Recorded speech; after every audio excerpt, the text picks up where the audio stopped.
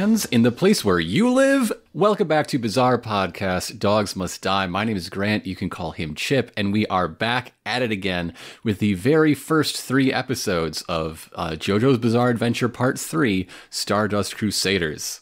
And it's weird. Everything's weird now. Everything is different. Everything's different. Again, this is where JoJo really began. I was wondering how long it would take. I mean, this is probably, with Part 3, probably the biggest change to what JoJo is known for now, in that the way everyone fights is going to be really different. Part 3 picks up right where the teaser at the end of Part 2 ended, with 1983 in the near the Canary Islands again. Some salvagers are pulling up that chest. In episode 1, a man possessed by an evil spirit. Ah, yes. I want to call out the very first shot. The camera is upside down. We are seeing the sea above the sky. And then there is a vertical pan as the camera basically does half a backflip all the way to normal to show this boat winching up the super coffin. Right, I forgot about that shot. They pull up Dio's super coffin, which, again, you asked this in the recap we did of Part 2. Wait a minute. How? So just half an hour ago, before recording, I went back to the final ripple to see how things went down as that boat went down. And I wasn't forgetting anything. No. There's no, there's no foreshadowing. What will be explicitly stated not too far from here, so I don't feel like we're spoiling a reveal. What happens is Dio did get Jonathan's body and dove into a secret second man-sized compartment in the bottom of the coffin. Yeah, Arena was riding basically on the lid of the secret compartment. And when she was rescued, they just grabbed her and the baby and didn't pick up the coffin too, and so that then just sank into the ocean. Apparently Dio is like Joseph fast and did all of that and jumped in the secret compartment unnoticed, unseen, and then the coffin was just abandoned to sink so straight down it got back inside the boat. Yeah. Oh, it's so goofy. To be discovered 100 years later. It's so goofy. Yeah. There's some like random like JoJo novelizations. Some of them are like adapting the actual parts, and some of them are completely new stories, and they're written by other different authors. And somebody rewrote that part so that Arena actually picked up somehow the massive body of Jonathan and put it in that secret compartment herself so that he could get a proper burial or something. Oh, that's sweet, actually. Yeah. That does mean, however, that she did drag Jonathan's body while still gripping onto Dio's still living head, and just stuck that in the coffin too, and went like, I'll deal with that head later. Oh, I don't like that. That makes her dumb. It's better if she just kicked it like a football. Yeah, I mean, and then he skittered on his neck veins unnoticed. Like, if you did that and knew, like, hey, there's a fucking living, alive vampire head in this coffin with my husband's fucking dead body, just open it in the sunny area. Just open it there. Yeah. And he's done. You put yourself in the secret compartment safe and him in the sunny compartment. Yeah, there you go. Yeah, it's very goofy, but at the same time, I understand the allure of having a cliffhanger where the Dio coffin gets dredged up from the sea. So yeah, because you might be able to invent any number of other ways for Dio to be slumbered and then to slumber and then be reawoken 100 years later, but none of them immediately communicate that like the super coffin. Yeah. Like I said, I went back and I rewatched that bit of the final Ripple episode and Jonathan's death, and be like, oh man, Jonathan's death gets me. It's been so long. Yeah. And still like, so I could, check the sources, and then I'm describing to Elena what happened and why I care, and she's like, "You're angry about you are upset about this." Yes, I am. I am upset about this. This is a betrayal of continuity, and it matters. Yeah. Man, even though you only spend 9 episodes, like part 1 feels so far like in the past now that when you do go back to that part, like for some reason the Jonathan's death hits harder now than it did when it first happens. I don't know why, but and anybody who knows like my tastes and my opinions will be surprised to know that I'm suddenly like caring about continuity in that way. And let me tell you why that is. Yeah. Dio somehow surviving, stealing Joseph's body, and like coming up on top in their eternal struggle. That's fine. That's a perfectly good story. But doing it in a way that immediately that undercuts something Jonathan saw coming and worked specifically to prevent, that's bullshit. That is fucking bullshit. Yeah, I agree with that for sure.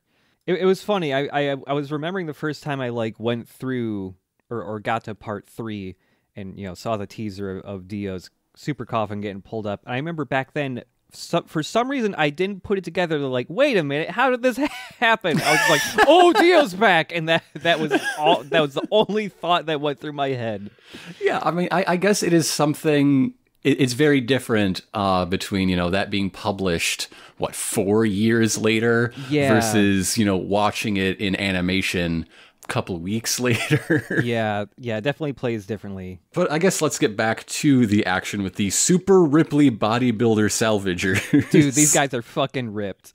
These guys are hilarious, and this is literally the only scene they're in. They're not, 0% body fat, no name guys. Yeah, these guys are just huge, and they haul up the super coffin. One of them says, quote, "Hold on, wait, this is bizarre." Ah, I get it. I gotcha. But yeah, they're like chipping away stuff that has grown onto the super coffin, and chip off enough to fully reveal Dio, and they're just like, D-I-O. Yeah, what? Not Dio the guy, but Dio the inscription on the lock. Yeah. Of course he labeled his super coffin. But, one guy's super impatient, just like, I don't give a fuck that this coffin is weird, just open it up, there's got to be some good shit in there. They smash the lock instead of picking it, which is good for them. Poor Father Styx. Oh, poor guy. Yeah, God. They are able to notice somehow that it's locked from the inside, which is why they're just bashing it open. But they open it up, and it just cuts ahead to the narrator explaining that one day just a completely deserted boat or cruiser was spotted. The crew completely vanished. There's just the leftovers of Dio's super casket and nothing else. This is when they first described the casket as having 2 compartments. Yes, yeah, you see the first compartment like lifted up, and this is all done over like handheld camera. Like there's some shaking going on as the camera just flies around and through this boat, very clearly like CG model boat. Yeah. And that comes up a lot through this whole first episode. There's a lot of very mobile camera and CG composite shots. Because Stardust Crusaders is probably like the most well-known one, this anime has a bit more budget to work with than the other parts. Yeah, it seems like a big, hey, we're back, motherfuckers. Kick down the door. We're going to flex on you with our CG shaky cam shit. And also later, CG environments, but with 2D characters. So when the camera's panning, they're almost like Paper Mario characters. Yes. There's a lot of Mode 7 parallax that happens. Even in episode 3, there's a really conspicuous one. Yes. Yeah, it's like kind of goofy looking, but I like what they're trying to do with it. So yes, this boat has been abandoned and was forgotten because this occurred in 1983, long before true crime podcasts existed to over scrutinize anything vaguely mysterious. So yeah, the narrator says, just it was a weird thing, but quickly forgotten within a few months. That we go to Japan. Camera flying by the big Tokyo Tower, I think it is. The really cool big red tower that's kind of like the Eiffel Tower. Panning over now to a jail, and we've got 2 cops reading off the rap sheet of Jotaro Kujo, our new JoJo. They explain that his friends call him JoJo and that it is squishing together syllables from his first and last names. Thank you for explaining how the name JoJo works. It's only the 3rd one. I've been so confused up till now. Huh. Jotaro's dad is a jazz musician currently on tour, so you'll never have to worry about seeing Jotaro's dad because he basically doesn't exist. Instead, we get his mom, Holly Cujo, the daughter that we saw in our last episode's, sort of Where Are They Now segment as a little girl, is now all grown up with a teenage delinquent of her own. Holly looks pretty similar to Susie Q, her mom. Oh, yeah. And she's personality-wise very similar to Susie Q. She's her mother's daughter, absolutely. She's basically a clone. Yeah, yeah, she's very ditzy, not like super bright, very cheerful. And she's convinced her son has murdered a man, at least one. Yeah, she's super worried. By the way, also the cops, when they're explaining how the name JoJo works, after they explain that, one cop says to his other friend with a very strange haircut, "That's pretty dumb." But yeah, they're reading off this rap sheet. They seem very proud of him for street fighting, taking it to the toughs. Yeah. Oh, we wish we could get down there and also pulverize men's balls. Yes. Yeah. And crush them into powder. Yeah, Jotaro didn't kill anybody, but he sent all of them to the fucking hospital. They were apparently all armed with nunchucks and knives, and he just fist fought all of them. One of them was a former boxer. He broke 15 of their bones between all these people, and crushed their balls. Every last one. Like he made a point of it. Is that Jotaro's finishing move, or was that just like, okay, I beat all these guys up pretty good. They're all on the ground, writhing in pain. And just to cinch it, I'm going to walk one by one and just crush all their balls just to make sure they really don't get back up. It's his calling card. Eventually, when he moves on to killing people in the street, they will know it's him. Yeah, it's like how Caesar's calling card was beating people with a wrench. But yeah, the cops just are telling Holly, like, okay, this isn't a big deal. Keep him. We're going to release Jotaro to you. Just, make sure he doesn't get into any more street fights where he beats 4 men and crushes their balls. So, we're getting this as like a walk and talk through, the hallways, going down the stairs. And there is like constant like shifting between the background and foreground and the camera itself. It makes this really dynamic, but also very uneasy. Like you're not grounded. Something's coming around the corner sort of sense. Yeah. Holly she's just still so worried about Jotaro that she just runs ahead of the cops to go see him. And we're getting like flashbacks in her mind of memories of Jotaro, of him being little and growing up to his current age. And in every single memory she has of Jotaro, he's a very nice boy. Yeah. She's reminiscing about the good times before he was the nut crush killer. But also because of the way Holly acts, she's very cheerful, very, very ditzy and stuff. Is this just how she views Jotaro in her mind, and he's never been? Because the way you see her interact with Jotaro through the thing, does she think her giant, delinquent son has just been a very nice boy this whole time, even though he's probably been very mean his whole life? These all just like manufactured memories she's got. I would love that. He's actually scowling. He's like torturing squirrels in the backyard. Yeah, but she just don't like Jotaro at all. Yeah, Jotaro's he grows on you, but not so much because like, he's cool. Actually, I mean, I like his personality. It's just more like, damn, this is the guy who punches really fucking good. And like by the end of the 3rd episode, I start getting to that point. But like talking about his introductory moments, he sucks so bad. I hate him. Yeah, Jotaro is like how Joseph was a big change from Jonathan. Jotaro is the same way because as soon as Holly gets to the cell, Jotaro's first line to his mom is, "Shut the hell up. You're so damn annoying, you bitch."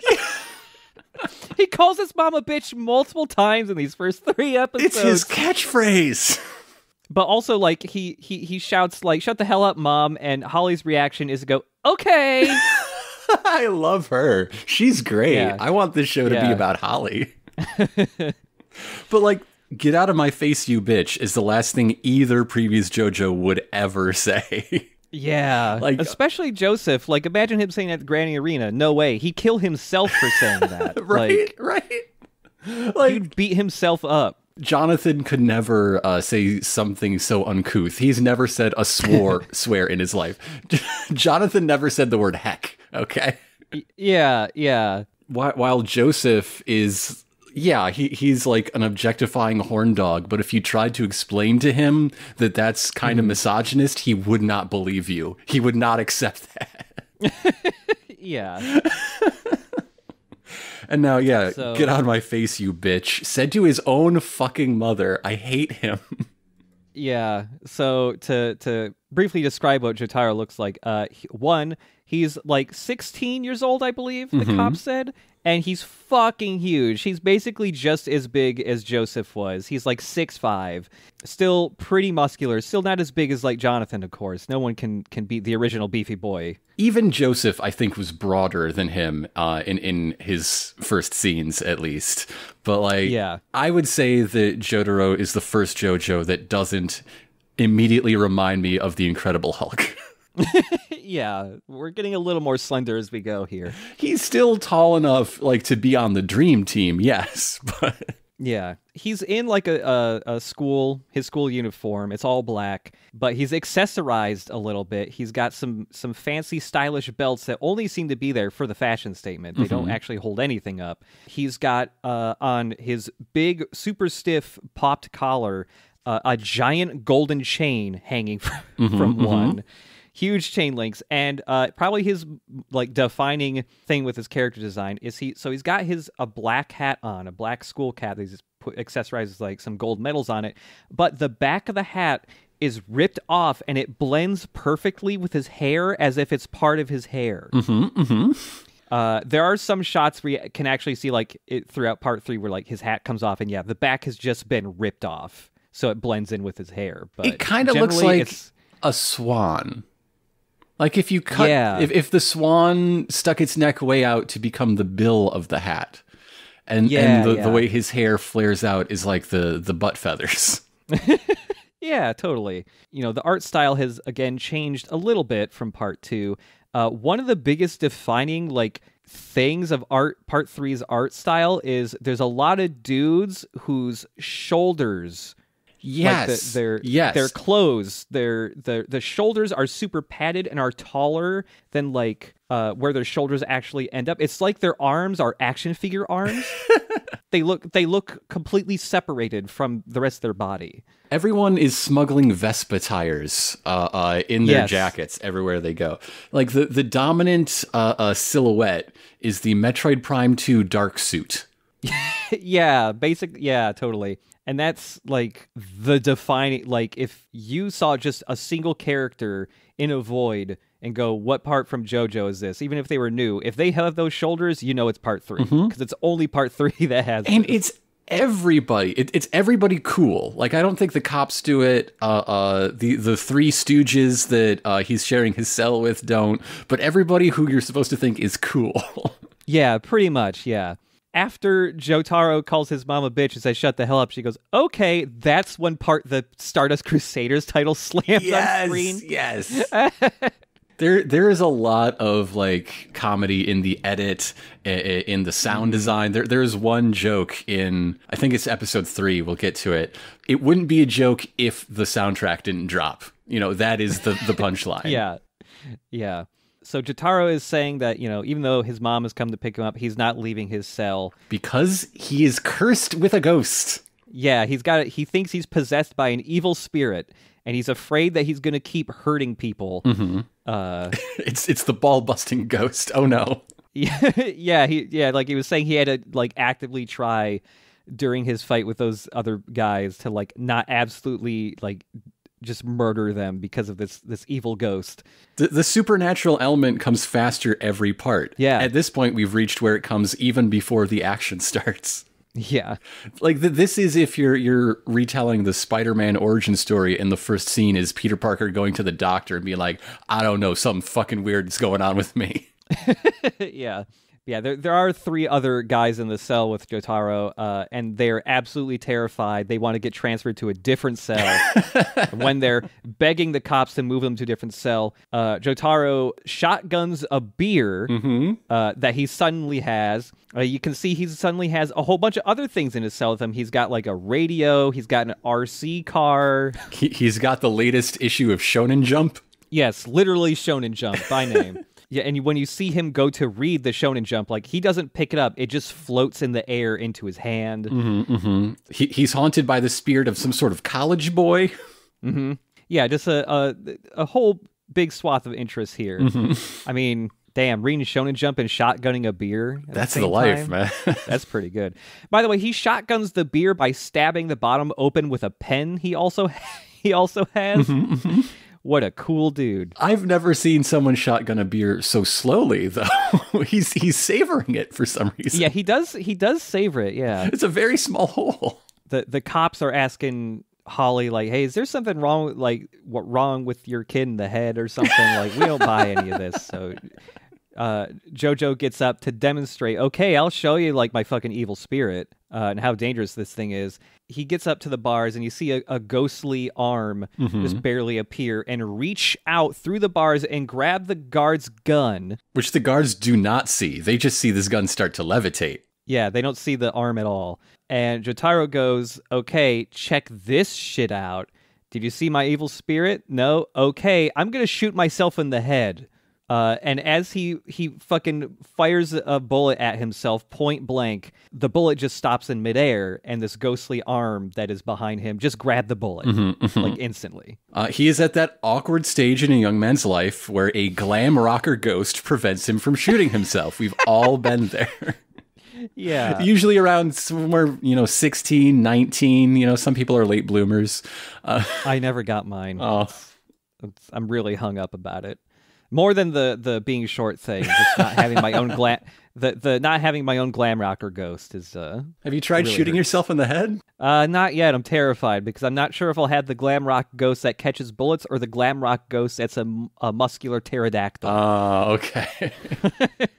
Yeah. With that, we go to the airport where old man Joseph has just arrived. Well, and Holly's before there that, we should talk about this season's new eye catches. Oh, right. Yeah. To an episode, we're getting some Who's That Pokemon ass title cards. Yeah, where it's still just all in silhouette because we haven't been appropriately introduced to the new power of Part 3, but they come with graphs to give you rankings and all of the different stats that these things can have, these ghosts. Or they come with nothing, like in this case, just blank. All question marks for now. Like you were saying, Joseph Joestar Gramps has arrived in the airport and he's abusing yet another stranger. Oh man, yeah, he just shoves another guy completely over so he can rush over to Holly, who's there to greet him. Once in his departure airport and now at his arrival, he should not be allowed to fly. This man is a menace. It does seem that Joseph is cursed when it comes to planes, because when he was young, that plane he was on got fucking hijacked and all that shit. So it's just, they don't work well with Joseph Joestar. I just hope he wasn't flying this one. That's when things go really bad. So Joseph is in a new get-up now. He's got kind of an Indiana Jones thing going. Yeah, he's a safari man. Yeah. Got a big hat. He's got a long kind of like duster or trench coat. Very khaki all over. Yeah, he is khaki all over. He's got a big red gem brooch on his black turtleneck. I wish it was a bolo tie. I want to see him rock a bolo tie. He would. It's nice to see Joseph because, in contrast to Jotaro, old man Joseph is mostly pretty nice unless it's foreigners that he wants to push over. Yeah, his daughter's there to meet him. She rushes over, exceeds her dad's time limit on hugs. He tries to be very strict on this, but he just can't say no. She like starts tickling him in public, and he starts screaming, and he gets the clicky fingers. Yeah, he gets the clicky fingers. His hands are gloved now, so you can't see the robot hand, but he's still got it. You hear it click whenever he moves it. All of Japan is staring at this clicky finger tickle fight. It's very unusual. Joseph has already heard about the whole evil spirit thing going on with Jotaro, and he's very concerned about this. And he seems to have a theory. He knows more than he's letting on. Yeah, he's trying to get some more info from Holly. So it's like, okay, you can't see it, but he claims he has one. Okay, I got a good idea. We're going to go straight to the jail and get this whole mess sorted out. Mm-hmm. So back at the jail, Jotaro's continued to turn his cell into a dorm room. Yes, yeah, he's got even more stuff. He's got the RC car now. He's got a little end table. He's got like a Palm Pilot thing, PDA or something, a whole bunch of books. This is a good ghost you got. It's a great ghost, yeah. So Joseph arrives. He continues to just hate cops. Some things never change. Yeah, he just shoves these cops aside. By the way, just completely dwarfing the cops. He's like 1.5 feet taller than these dudes. That's right. He doesn't even push them away. He literally picks them up by the scruffs of their necks and just tosses them out of frame. He don't give a fuck. Yeah, he is telling Jotaro, come on, grandson, just get the fuck out of the cell. While his grandson is like, shut the fuck up, old man. I am a disrespectful little shit. That is my character. Yeah. And while saying that, reveals that at some point he was able to rip off one of his grandpa's robot fingers. Mm-hmm. You know, Joseph's like, damn, his ghost is even like more powerful than I thought it could be. He ripped that finger off and I didn't even notice, didn't even feel it. But Joseph brought a friend. I guess Smokey was too busy running one city or another. I'm not sure, yes. I guess. Yes. So we meet Advil. I have to assume his name was Abdul in originally. So his name is Mohammed Avdol. So in Japan, they don't have the B sound, so they substitute it with V. Mohammed Avdol is actually his namesake is owed to Paula Abdul. Yeah. I mean, both because, Voidberger, our guest in the last episode, mentioned that somebody would be named Paula Abdul. I was on the lookout for it, but also it's one of the default names for somebody from North Africa, as he is. Yes. This is an Egyptian man. Joseph is just saying okay, Avdol here, he's going to make you get out of the cell, even if you don't want to. And that this is how they also use, they're teaching Jotaro what his evil spirit actually is. Avdol has the same evil spirit attached to him, brings it out, and it is a big, buff, naked man with a pterodactyl head that is on fire. Always on fire, constantly on fire. Its name is Magician's Red, and it just phases through the bars, and it just starts fucking wrapping Jotaro up in flame whips, and just suspending him to the wall and stuff. The cops can't see this shit. Holly can't see this shit. They look at the thermometer, and it's about to explode because it's so hot in here now. Yeah, they're freaking out, and someone shouts, "Zip it, pig!" I'm not sure who, but it would fit any of their characters. Yeah. I mean, everybody has their problems, but you probably shouldn't hire psychic mystic warriors to put your estranged grandson in the hospital. I don't think that is the first step on the path toward healing. Yeah, Magician's Red attacking Jotaro here forces Jotaro to completely bring his evil spirit out.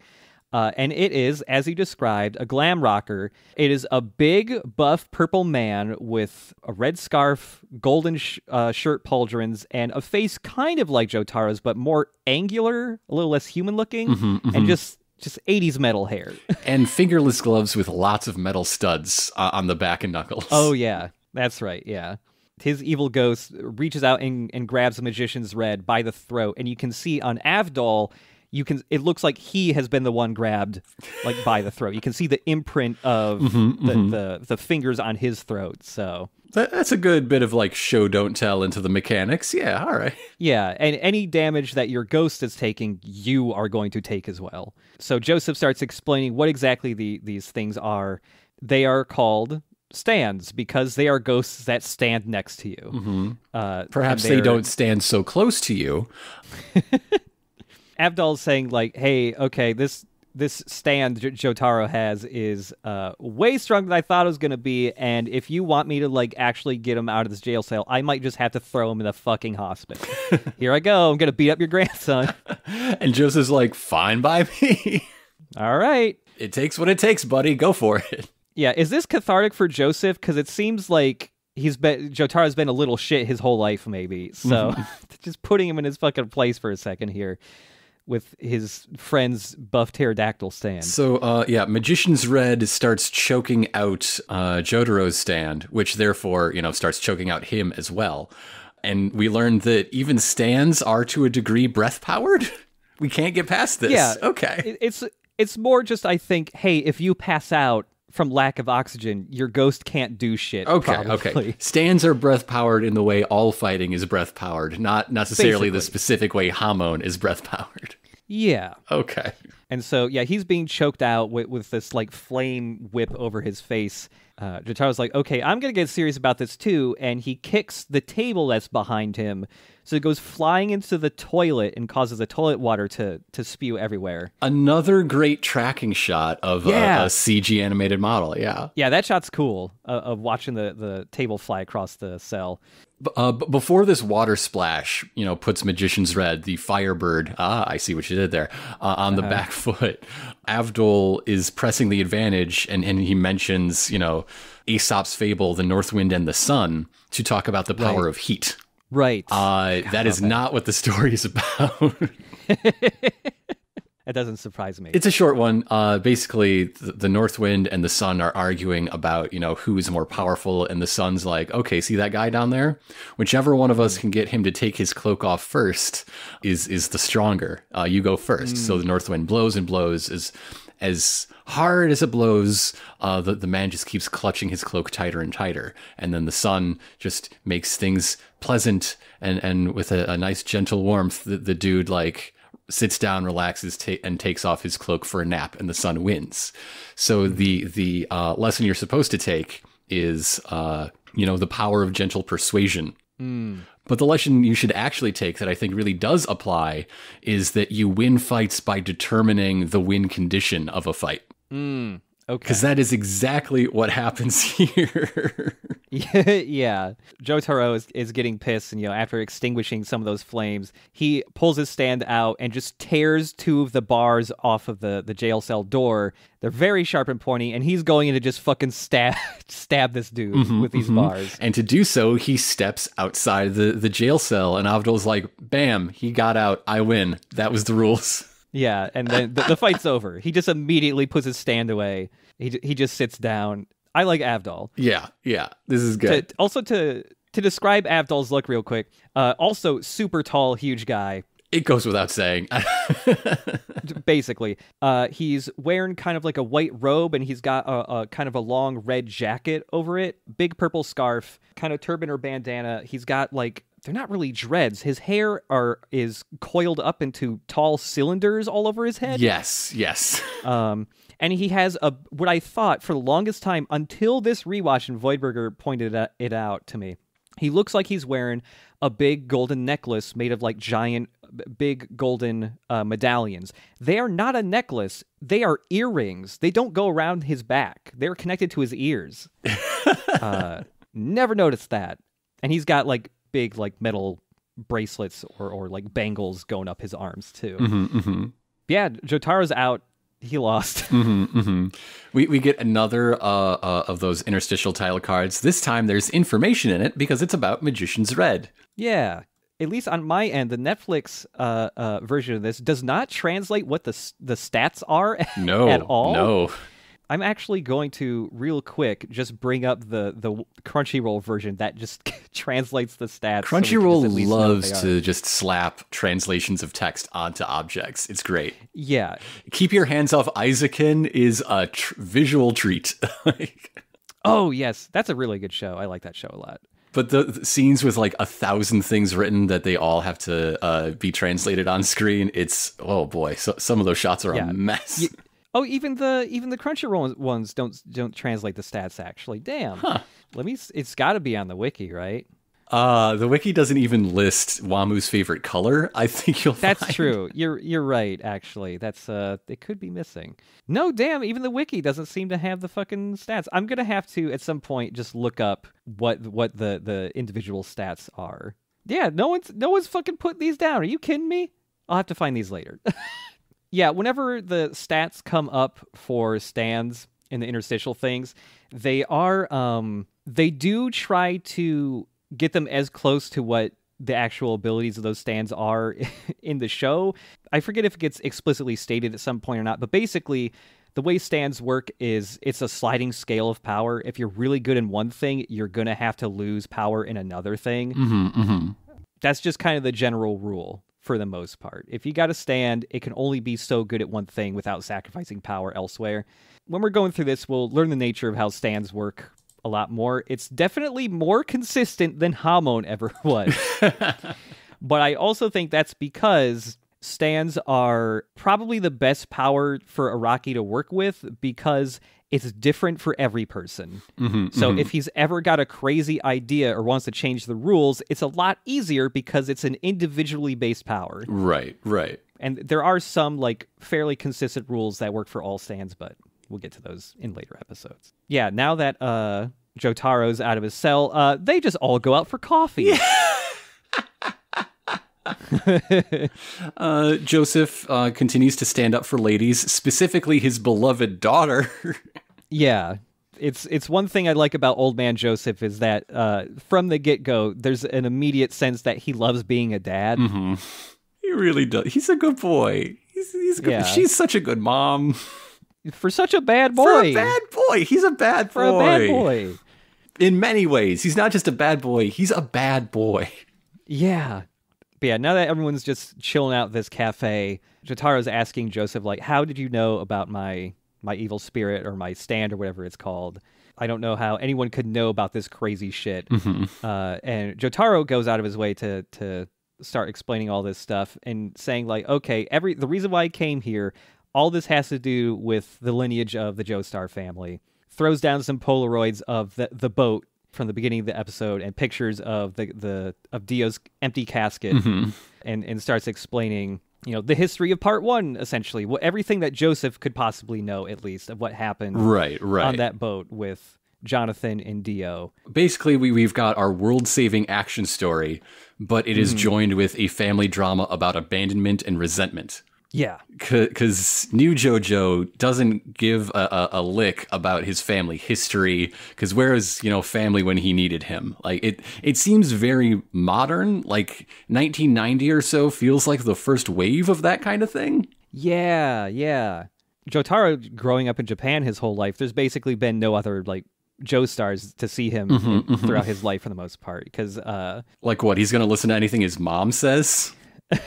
Yeah, and Joseph has continued to live in New York for his whole life, and in fact, in the English dub, he's older. He's got a different voice actor for being old. He doesn't have an accent anymore. He's become Americanized. Yeah, and something I should bring up that's exclusive to just the Japanese dub, because he's hella American now. Even though his voice acting is all done in Japanese. If he ever swears, it is always in English, and it's really funny with the Japanese voice actor. Anytime there's a lot of there's a compilation video out there, just the Japanese voice acting of every time Japanese Joseph shouts "Oh my God" or "Holy shit," and it's a lot. He swears a lot in Stardust Crusaders. It's pretty funny. What would his grandpa think? Oh no, it's a shame. But yeah, Joseph is explaining who Dio is to Jotaro, explaining how the Joestars are fated to fight Dio. We have to put an end to this dude. Jotaro just does not give a fuck. Yeah, well, all right, sucks to be you then. Yeah, he basically just sighs and rolls his eyes, and that makes Joseph really pissed off. I think his line is, "This face means that was so stupid, I don't know what to say, Gramps." But it is time for yet another stand reveal. There's a reason Joseph knows so much about these stands. He has one himself. And only recently obtained one. Yeah. It was only within the past couple of years he suddenly got a stand out of nowhere. And okay, we've had two beefy Punch Boy stands. It is time to throw a wrench in, something completely different. To show the breadth of this concept, which is that Joseph slams down a was it 30,000 yen Polaroid camera? Yeah, it's a $300 camera. And then karate chops it after some glowing vines encircle his hand. And that is the power of his stand. He can do spirit photography, and once it develops, it will be a vision of something important. And all of his visions have been of Dio. Yeah, he keeps just getting more and more Polaroids of Dio. Not great pictures of him. He's kind of in shadow, facing away from the photo. But yeah, when he hands the photo over to Jotaro, who's very impatient, cannot wait for a Polaroid to take a couple of seconds to develop. Does the stand check the price tag? Can it be on sale? Does it not work if the discount is too steep? I wonder. So this is a thing that gets established a little bit more later on. It's kind of sort of a rule change to how Joseph stands work, but it's not really bullshit. It makes sense. But it's not so much just expensive cameras. It's any visual medium he can do spirit photography through. It's just getting pictures, photos is like probably the most convenient thing because you get to keep them. Is the retcon then that Joseph first did it with this model of camera and was like, it must be this kind of camera. I got to buy up 1,000 of these. Maybe, yeah. Because there are some times later where he uses stuff other than cameras to get spirit photography. But I don't know. It makes sense. Yeah. Joseph is asking Jotaro and Holly, hey, have you ever, noticed your cool birthmark? On all of them, including Joseph. And you do see this in part 2, actually. I pointed it out. You even see it in part 1. The podcast. Yeah, you do see it in part 1, actually. Yeah, every single JoJo has a big kind of on their back, kind of where their neck meets their shoulders, just a big star-shaped birthmark. The trapezius, you might call it. The trapezius, yes. And yeah, so we get a shot. You see that they all have the same birthmark in about the same spot. And so does Dio.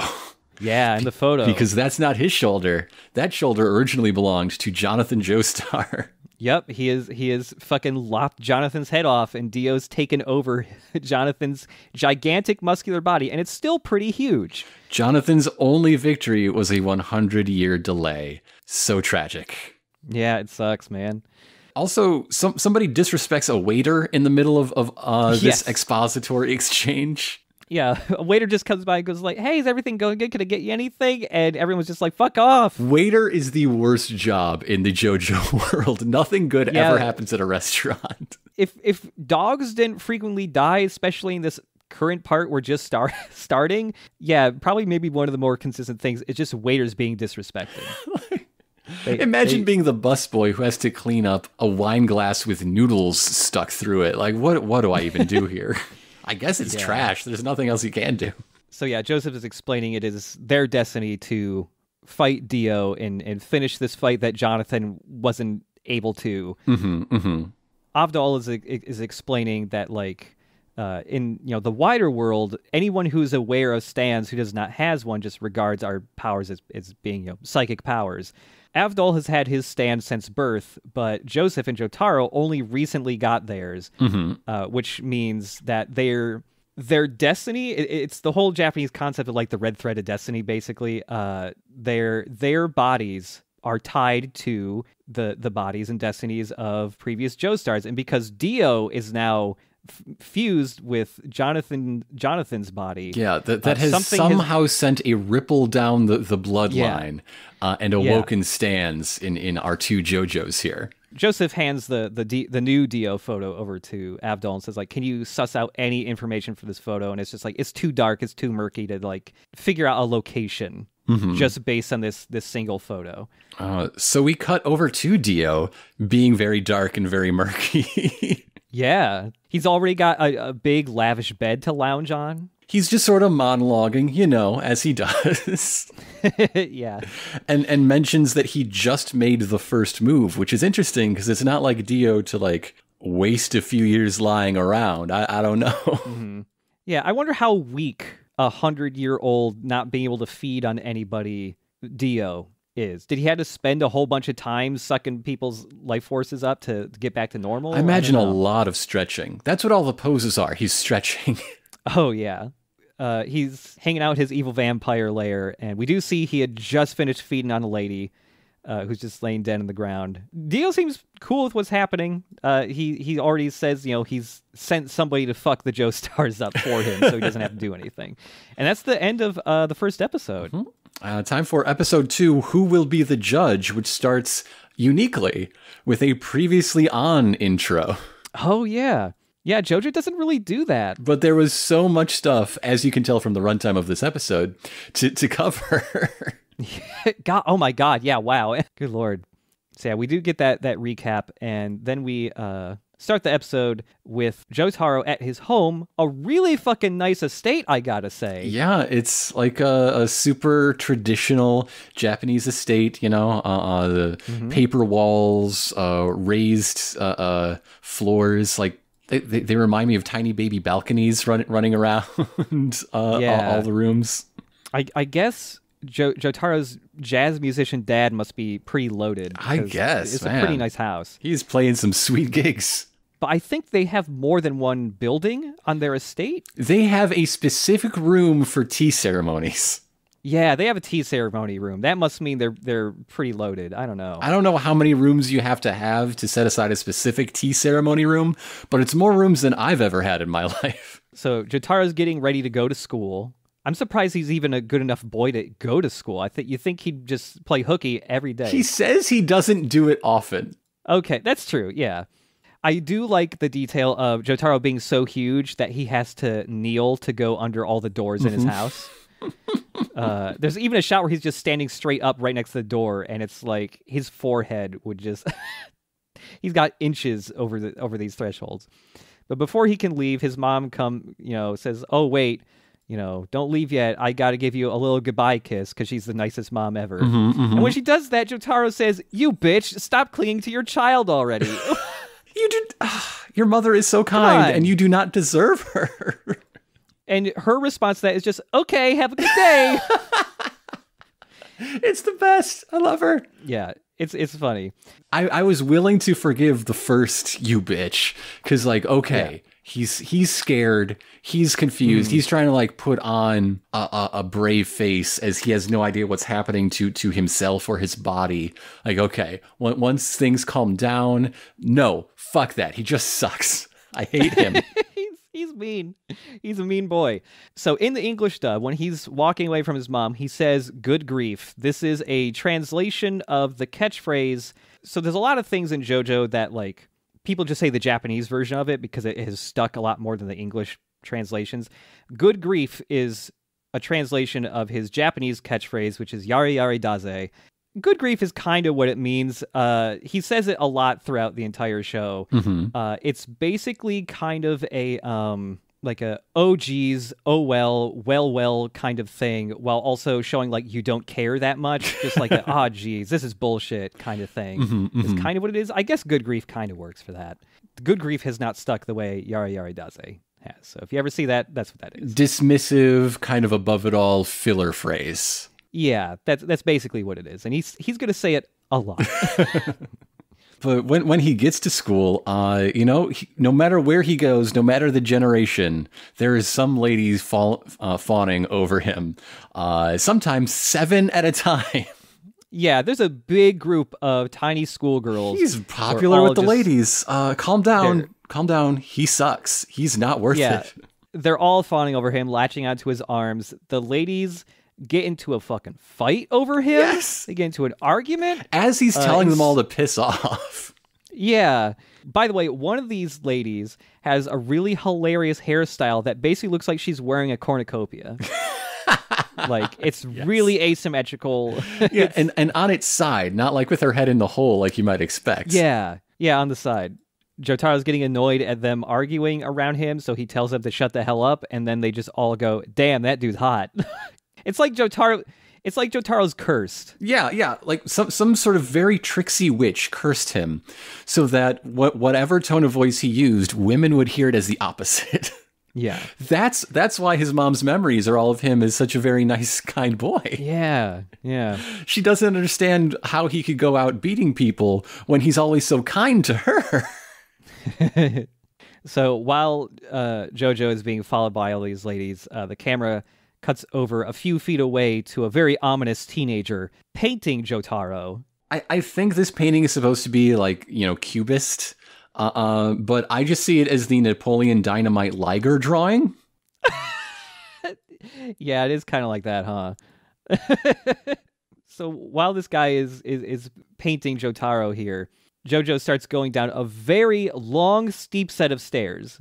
And this guy paints a red line across the leg of JoJo. And suddenly, real JoJo has just... His leg explodes. His leg explodes. A huge burst of blood. He trips. He starts falling down this really steep set of stairs.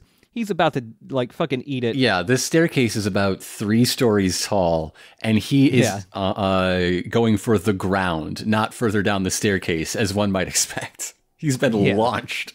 But he's able to save himself. He sends out just the arm of his stand to grab some tree branches, and he's able to swing on those and land safely. And all the girls are very concerned. This brings me back to my high school days when 7 girls followed me everywhere I went, desperate for my attention. Oh, yeah. I miss those days as well. Yeah. But somewhere in here, we get our first look at the Part 3 OP. Oh, yes, we do with this episode. Yes. Yeah. It starts with a legacy of the JoJos. So is this the double Zeta of JoJo's Bizarre Adventure? We have to go through the previous protagonist to see the new one. Yeah. Yeah, we get poses from Jonathan, then young Joseph, and then now Jotaro. And the rest is all basically a road trip with the homies. Several homies we haven't yet met, but it is a road trip with the homies. Mm-hmm. This OP also brings in some elements from the Part 1 OP. We get similar shots of like an evil fog going up a set of stairs that leads up to Dio posing. We get the like comic book onomatopoeia motif again, because there's a part where everyone's just fighting and flying through tons of sound effects and comic book style elements. And we also get a callback to the first OP of Jotaro and Dio falling endlessly through a tower, like Jonathan and Dio falling through the Joestar estate that was on fire. Except now Dio is like completely in silhouette, and you can barely see him as Jotaro is trying to punch him. But yeah, it's a really cool OP. It looks really good. Back to the present, this mysterious painter is musing about how such quick reactions. He truly is a powerful stand user. Like, you could have just cut his throat, you know. That red slash of paint could have gone anywhere. You chose just below the knee for some reason. That was your decision. Yeah. I do like when this painter is coming down the stairs, because he's like voguing super hard. He's got this super long scarf wrapped around his arm and just looking real sassy when he's doing it. But he hands JoJo a handkerchief to like clean up the blood, which he does not do. He doesn't do. He does keep the handkerchief. He just pockets it and walks the fuck away. So this painter guy is in. He's from a different school. He's in a different school uniform. It's green, like yellow buttons on it, and he's got kind of long red hair. He's got a face like a upside down pyramid. He comes to a point. This boy. Yeah, a lot of dudes have that kind of face in Part 3. Super angular. Whenever they're drawn like from a 3/4 angle, the further away part of their face is basically just a straight line. There's no cheekbones or anything. It's just a line. You could scalp him and use his head as a funnel. Yeah. I don't know why you'd want to, but you could. So this guy, basically just keeps being kind of vaguely threatening and then just walks away. And the girls know him. His name is Kakyoin. And they are all about him, but not as much as they're all about JoJo. Yeah, they're ranking the boys right in front of JoJo here. And with that, we cut over back to Dio, reliving memories of the boat and him just being ahead and going like, damn, it really sucked being ahead. I hated that. And then he like rubs his hands all over his body and flexes so hard that sweat in slow motion just flies all over the camera. And goes like, but damn, I love Jonathan's body. It's great. Come on. How is there not subtext to damn, I love Jonathan's body? Yeah, right? Come on. Like, the way that whole part is framed, where he's running his hands all over the body, is pretty sexual. Yes, it is. Like, it is super sexual. Yeah, he starts monologuing again, talking about how like the Joestars are aware of his existence, and he needs to take care of them quick before they can find him. While he's doing this, we do see Dio has some lackeys. He's got a couple of minions in just such deep, inky shadow. There's really nothing to say about them. I mean, you can barely tell they exist. Yeah, they're just there in the background. He looks at himself in the mirror, and I keep forgetting that vampires can see themselves in reflections in the world of JoJo. It would be wild if there was just a headless body in the mirror. Oh my god! That would be so great. Oh, that would have been rad.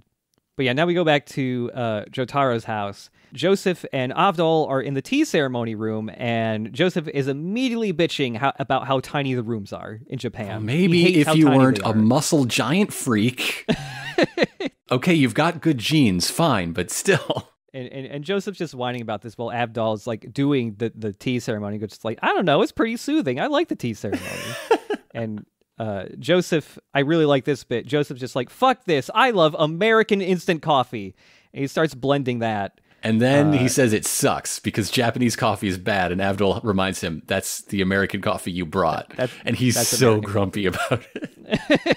Yeah. I want to be racist.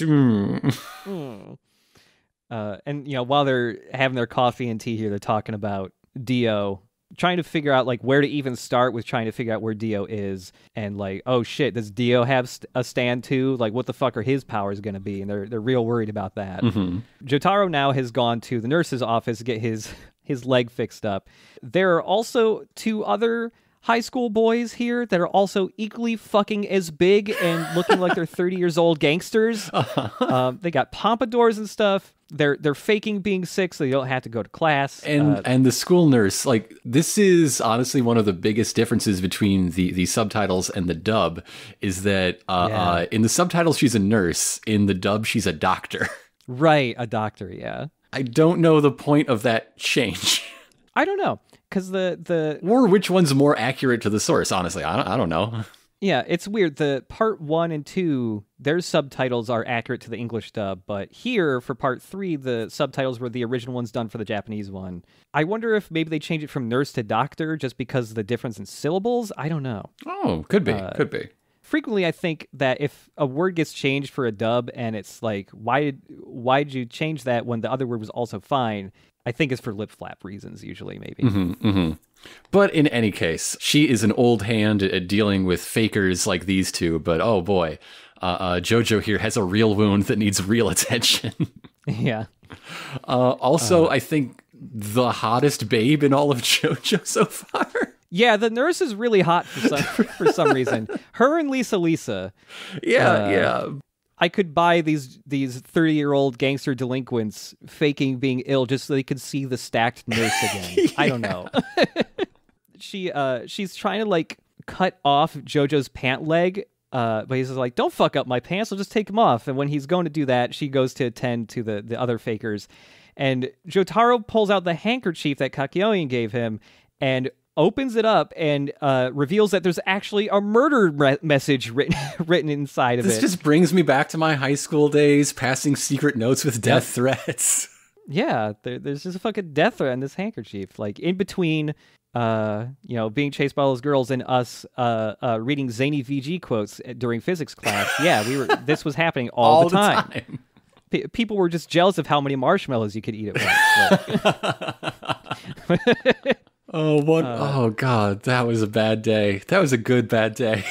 It was a good bad day. I mean, I was worried when you accidentally swallowed one marshmallow whole because there were too many in your mouth at once, and I thought you were going to choke to death. Good thing it was a marshmallow. So slimy. Oh yeah, that must have been fucking gross. That looked nasty, man. But while JoJo is like reading this note and going like, "Oh shit." He looks back over his shoulder, and the nurse is acting real weird now. She's foaming at the mouth? Yeah, she is foaming at the mouth. Her eyes have rolled up at the back of her head. She's grabbed a real nice fountain pen that looks supremely sharp, and she's just swinging it around and being real threatening. She's just stumbling around, no real sense of balance. JoJo briefly notices there's some weird gray and green tentacle like going up her leg. The nurse is acting like the pen is still a thermometer, and she's like, okay, time to take your temperature, and she just stabs one of the dudes clean in the eye and starts twisting the pen in his eyeball. School staff is so overworked these days. You know, if she could just have a break, maybe if they hired a second nurse. And here we get another interstitial. Again, not a lot of stands have been revealed yet, so we just get a silhouette of what Kakyoin's stand is. Just all a whole lot of question marks. marks. Yeah. Yeah. Why wasn't it Joseph's? Like, it hasn't been named, but we could at least see it with a picture now and some of its abilities. We've seen it use abilities. But yeah, those two guys, somehow the guy being stabbed inches deep into his eyeball with a fountain pen is still alive. It's the twisting that gets me, honestly. Oh, the twisting was bad. The twisting is bad. So yeah, both those guys run out. They've just run away. And so the nurse turns her attention to JoJo here and stabs him in the cheek with the fountain pen. Super strong. He can barely hold her back. But he spies Kakyoin with a little wooden marionette. Yeah. Because he is using the power of his stand to control the nurse and make her a deadly opponent, because to harm the stand would harm this frail nurse, and this is a trick that he learned from AC/DC. Go ask Grandpa about it, JoJo. Yeah, there's a gross shot of when JoJo's trying to fend off this lady, and she's her mouth is hanging open, and you can see the stand just like in her throat, just peeking out. Oh yeah. It's bad. It's bad. It's gross. So as she stumbles around, her shirt just falls open just because. Yep. Sex and violence, baby. Got to sell those issues. So Jotaro goes in to kiss her, but what he actually did was use his stand to also kiss her and bite down on the stand in her mouth and rip it out of her. Yes. Which that's pretty good. I like that. That's a Joseph move. That's pretty tricksy. Yeah. Also, forcing yourself on a woman. That's a Joseph move. Yep. Yeah. Okay. He would just like fantasize about it. Okay. That's true. He would just fantasize about it. Boy, I sure wish the wind would flip up those skirts. If only I had wind powers. Oh wait, he never made that connection. Yeah. So yeah, now like the stand's still kind of like in the lady. It's only been pulled halfway out of her. It's just from like the waist. It's up. like a tapeworm. Okay, it's green and chrome. It's like it's some sort of gooey cyberpunk aesthetic. But it just trails off for feet and feet and feet and feet into like a tapeworm style tail that is still bound to the doctor nurse. So yeah, he's mostly like a gooey guy, but he's got kind of like a cyberpunk like style head. He's got like a kind of a weird breathing apparatus around its mouth, and it's got like what are those lights called? It's got like robot eyes, kind of that would be used on like Android Kikaider or whatever, like old Sentai style like cyborgs with the like vertical lines going over like the eyeballs. Like taillights. Like taillights, kind of like that. Yeah, as JoJo's still holding out to the stand, he's just like, this stand looks pretty lame. I'm going to beat the shit out of you now, dude.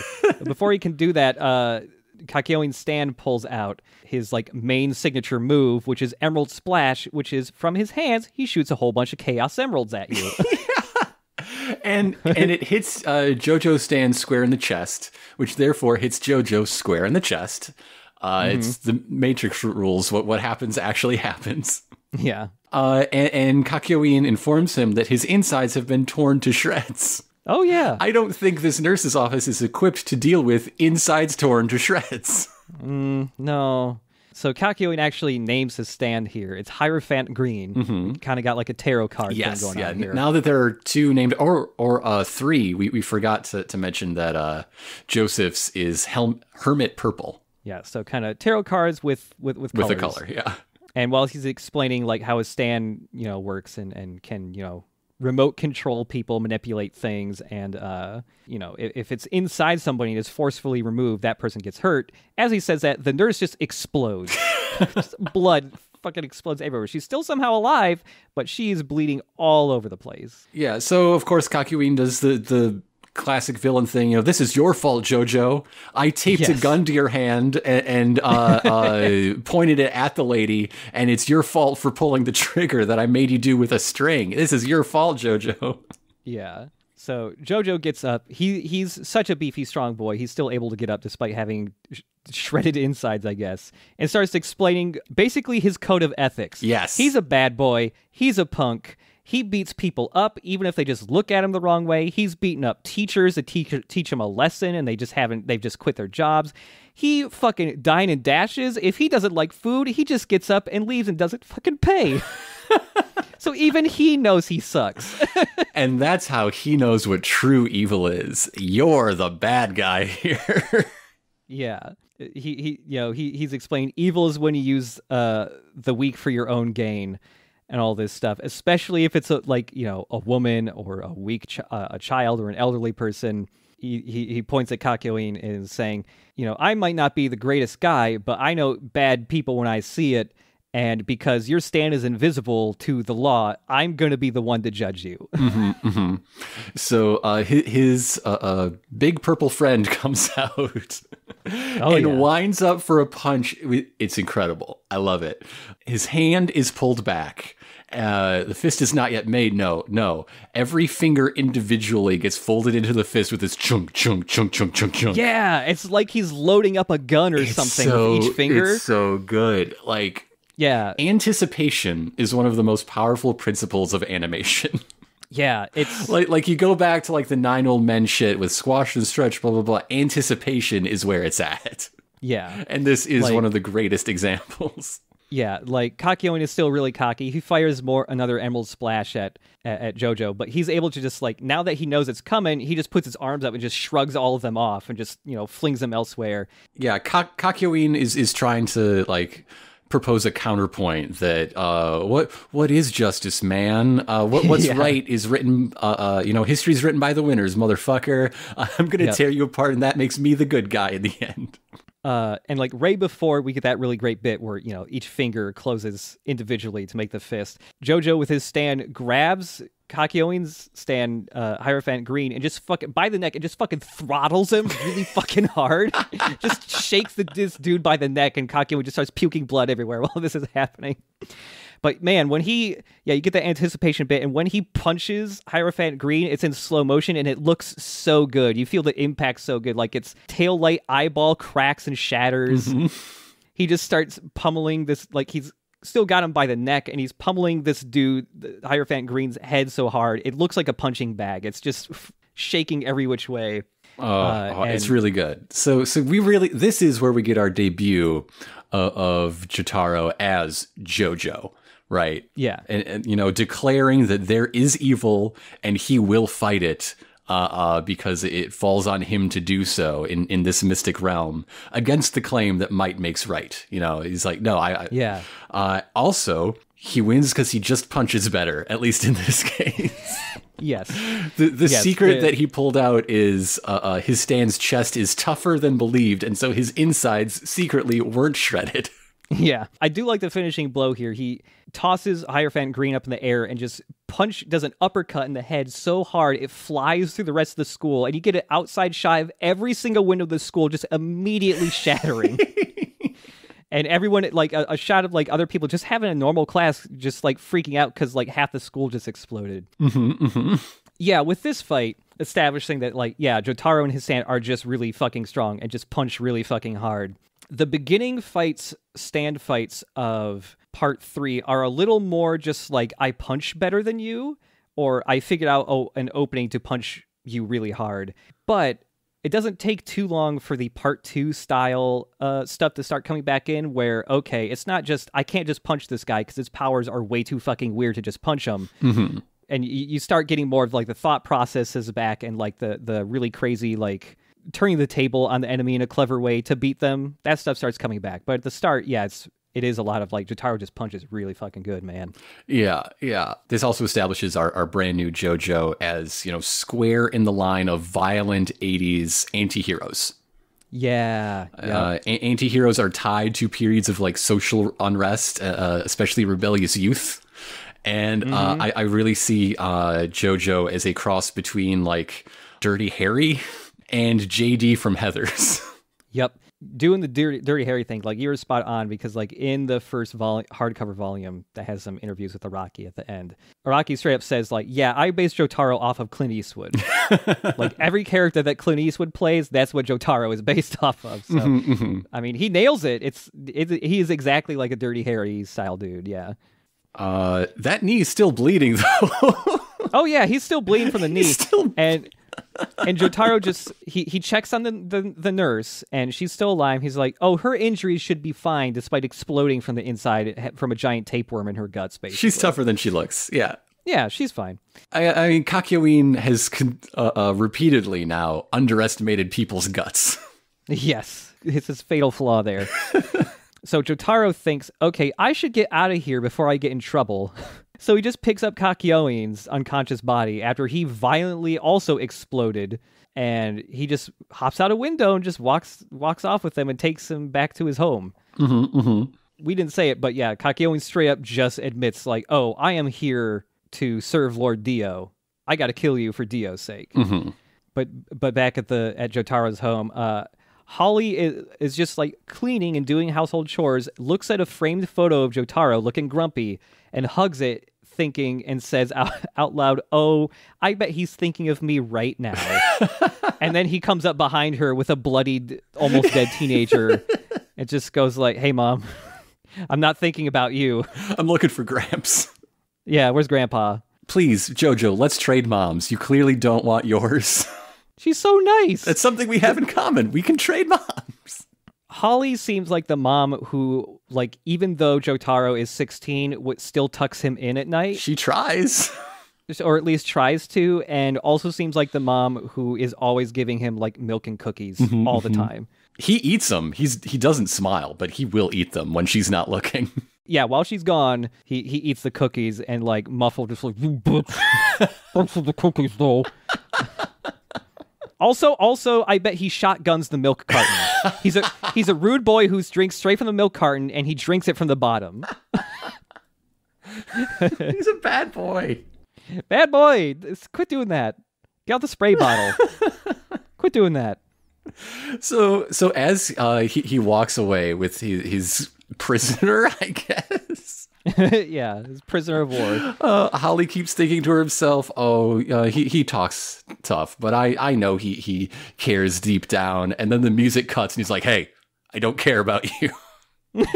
Yeah. By the way, you look sick. Be careful. The slightest ounce of showing that he cares is like, you look pale today. And that's like enough proof for her to just be like ecstatic and like strike a cute little pose and go like, thank you. I'm good. Yeah, she gives him a little peace sign. She's so happy to be thought of.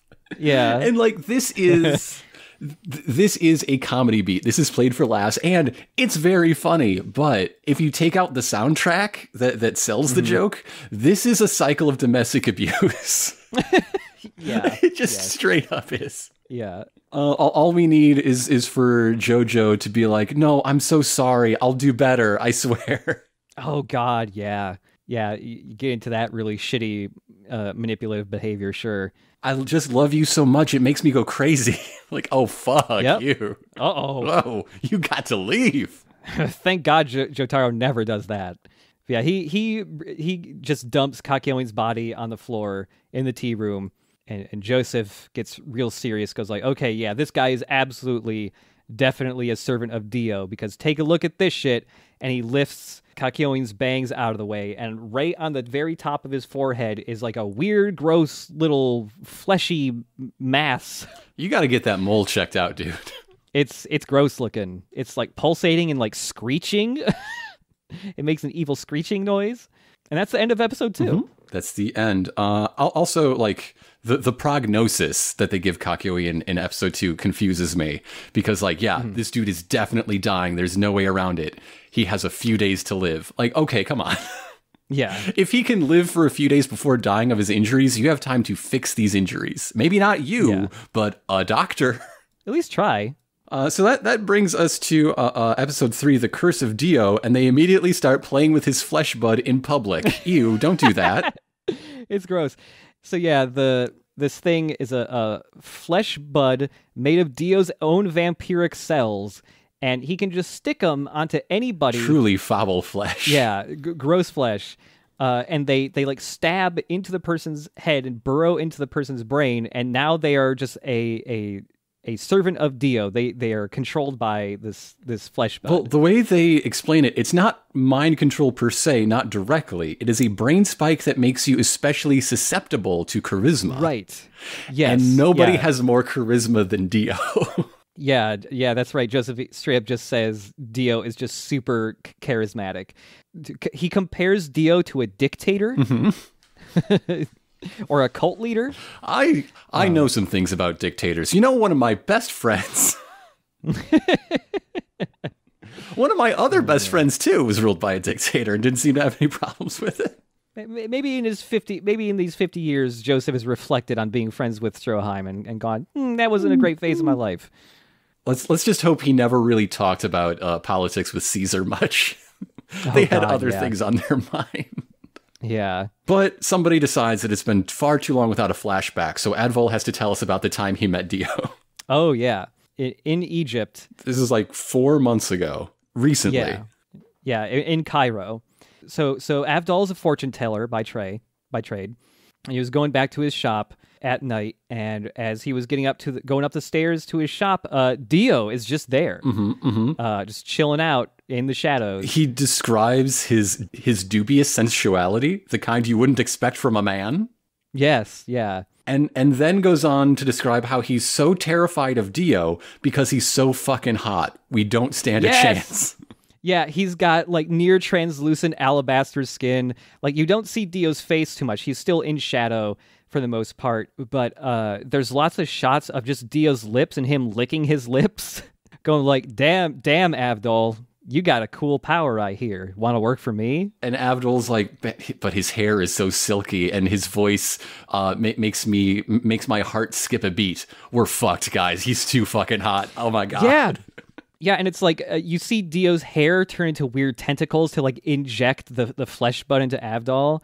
Avdol's reaction to this super hot guy is to scream and jump out a window and run away. That's the only way he could get away, like deal with this super fucking hot guy. It's to yell and jump out a window. He surely would have fell to Dio if he weren't warned in advance by Mr. Joestar. I wonder how Joseph phrased that. Was it just like, hey, there was a vampire about and he might try to find you? Or, hey, there's a really fucking hot guy. Don't fall for his tricks. I mean, it lines up with, him being a vampire, but I just appreciate having a villain where it's just like, God damn, he is so hot, I want to work with him just for that reason. And that's before he got flesh-butted. Like, yeah. If it weren't for the forewarning, we must assume that Advol would have been flesh-butted and Magician's Red would be at Dio's command. Yeah. Jotaro now is saying like, okay, well, damn, that sucks. Hey, I'm just going to rip the flesh bud out of his brain. Everyone's like, no, you can't do that. It's too delicate. It's impossible. JoJo reminds them that, hey, I have a really cool, strong stand that's very particular, very precise. Yeah, it is super fast. It is super precise, both in reaction time and movement. So even though Joseph says, hey, not even like a top-notch brain surgeon could remove this flesh bud without killing Kakyoin, Jotaro's just like, I could do this. It's fine. It's good. It's all right. So he does, and very slowly, a lot of tension. Kakyoin wakes up in the middle of this surgery and is screaming as JoJo's unnamed stand extracts the flesh bud, but not without complication, because one of the flesh bud's tentacles goes up and burrows into JoJo's hand, up the arm, making its way to the brain, trying to kill him or take him over to leave the flesh bud alone. It's real gross. It's seeing super the flesh gross. bud under his skin, just like this gross tentacle bulge underneath the skin. It's nasty as hell. But JoJo's delinquent power is to be ice fucking cold. Yeah. Like, Avdol's really worried and, like, tries to go in to stop JoJo. And Joseph's just like, wait, hold on a second. My grandson's a badass. Let's see where this goes. So in the last possible moment, he succeeds. That the stand pulls out the flesh bud as it tries to leap away, and Joseph hits it with a little overdrive karate chop. Hell yeah. Even in part 3, there's still a little bit of hormone. We still get to see a couple overdrives throughout this. It's great. Every time we see an overdrive or any hormone glow, I'm going to expect it to be the last time. Yeah, yeah. You know, the whole stand power was made explicitly because Araki was having a hard time figuring out other ways to keep Hamon interesting. A lot of the, you know, especially in part 1, a lot of the attacks were named after colors. It's a black and white publication. Hamon was a more intangible power, so, you know, everyone, that's why Speedwagon even existed, to explain, you know, what the fuck was even happening. You know, he switched over to stands so that there was a far more like visual thing. Yeah, you could just more easily tell what they were doing with less explanation. The abilities are embodied in a physical, tangible way. Yeah. Even from the get-go, I think stands start out fairly strong. Mm-hmm. I mean, incredibly strong. Did you see that punch? It was a really good punch. You know, tons of other media have been influenced by the concept of the stand. Like, the entire Persona game series is just based off of the idea of stands. It's almost exactly the same thing, where it's just like, hey, it's just kind of like a ghostly reflection of you in some way. But even right away, it's just really fun that each guy has their own weird ghost. Yeah. And if you take out the mystical connection, or that it is an embodiment of your fighting spirit, you even see it in things like Pokemon. Yeah, totally. That would explain all the NPC trainers that only have like one Pokemon. Yeah. And then if you go the other direction, you take away the physical thing and just have, you know, the power of fighting spirit. Now you're in Gurren Lagann territory, or Getter Rays, I guess. Yeah, totally. I can see that. But yeah, now that the flesh bud is gone, Kakyoin just sits up and he's just kind of quiet for a bit. But he's nice now. He's nice. He's nicer now. He is grateful to everyone for saving his life. Holly comes by and isn't too particularly fazed by all the crazy shit going on here. I guess, you know, her dad told her about all the crazy shit he did, I guess. Maybe there was a day when she was like 10 or 12 where he sat her down, and instead of doing the birds and the bees talk, he just did the Pillarmen talk. Oh, God. That is going to mess up a kid. Yeah. So anyway, I saw a man burrow into a Nazi's face. I hope her husband is just kind of dumpy. Like, no muscle mass to speak of. It must be a nice change of pace, actually. I hope he's bald. Yeah. You're never going to see a JoJo with male pattern baldness. It's just not going to happen. Doesn't matter how old they are. We all have like a moment to reflect and relax after all that tension. Joseph hates the practice of sleeping on futons in the Japanese style. Yeah, he doesn't like tatami mats. He wants all this shit replaced with a real bed. I want to watch this side by side with the King of the Hill Japan trip 2-parter. I feel like they would be a nice pairing. Yeah. But Holly is not having this. She insists that when you are in Japan, you do as the Japanese do, including using her Japanese name. And Joseph is a big, fussy baby man who will do no such thing. Yeah, her Holly is derived from holy, and holy in Japan is like Seiwako or Seinaru. Is she named for Dio? Is she Holy Diver, the music reference? Oh, shit, is that why she's named Holly? Maybe that must be it. Maybe. I mean, there's a lot of like holy songs out there, but it's the one that jumps to mind.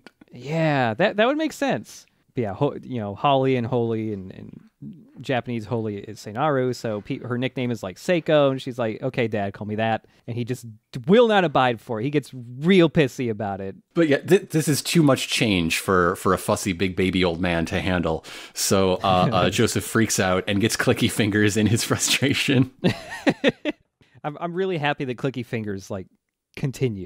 It wasn't just a one-off thing. And I love that it was sort of called out and foregrounded in their first appearance, so that now it just happens as part of the soundscape. And yeah, it's good. So we cut over to the following morning, and Joseph is walking around in pajamas, dragging the bed sheet that's wrapped around his foot, whining that so he's got some pants, but they're the right size for him, but they're Jotaro's pants, and he doesn't want these because he doesn't like the style. Well, yeah, all his pants have bizarre slashes through the knee. This is not the first time this has happened. Oh man. So he's calling out for Holly and he can't find her. Jotaro also thinks something weird's going on because he's getting ready to go to school, and his mom isn't there to give him the little goodbye kiss he gets every single day. Mm-hmm. But it is Avdol that figures out what's missing because he notices an ominous spoon.